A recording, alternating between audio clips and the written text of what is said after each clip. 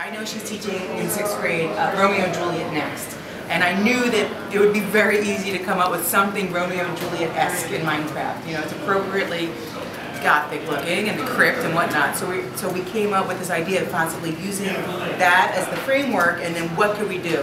And you and your awesome lighting idea. Yeah, so my roommate is Scott. He's an English teacher in Brooklyn, and he teaches drama.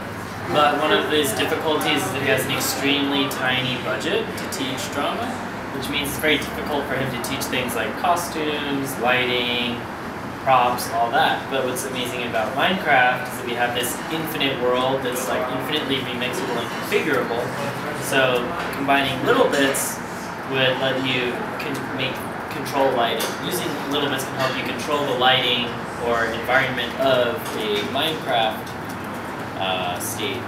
And we like the idea of when the characters were alive, or actually this is the death scene, so they're only alive for a short time.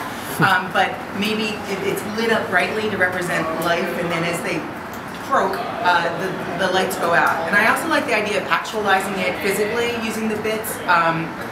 And this appeals to differentiating education anyway. You know, like some kids are better at the virtual stuff and the programming stuff, and some kids are better at the building stuff. And the first time you play with Minecraft and you realize that the whole world is editable. And one of the cool things about littleBits is that you realize that not just the whole Minecraft world is editable, but the whole real world is editable. And so if somehow we can use this collaboration to like extend the notion of the whole world is editable, you can make it. Like I feel like that's a really powerful thing to be able to teach.